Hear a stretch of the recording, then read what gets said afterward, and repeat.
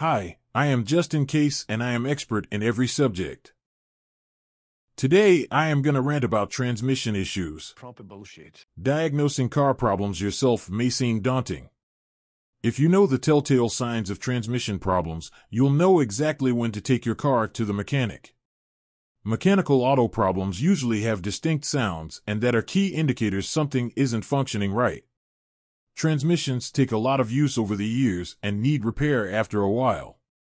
Transmission repairs can be expensive, so it's worthwhile to pay attention to anything that seems unusual before the problem gets worse.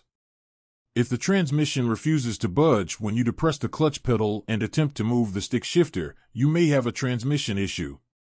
If car won't go into gear, common causes include low transmission fluid or wrong viscosity or thickness of the transmission fluid, which are relatively easy fixes. It could also indicate a problem with the shift cables or clutch linkage. If you get a whiff of burning transmission fluid, it may indicate your transmission is overheating. Fluid lubricates the transmission's many moving parts and prevents the unit from burning itself up. Your transmission fluid might start to burn if it's too low, potentially indicating a leak or dirty fluid that needs changing. A whining sound may indicate transmission issues.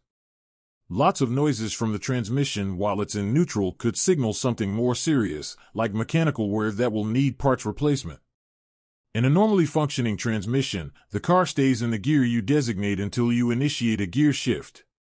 But on a transmission with slipping gears, the car can spontaneously pop out of gear while driving and force the stick back into neutral. Slipping transmission is dangerous.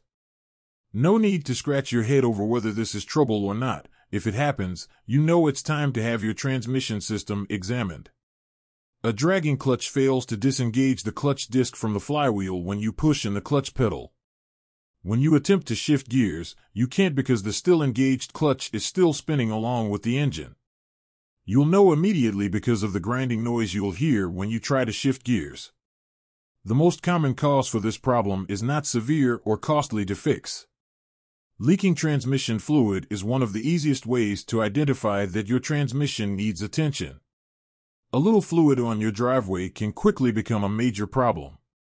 Check transmission fluid at the transmission case through the fill plug.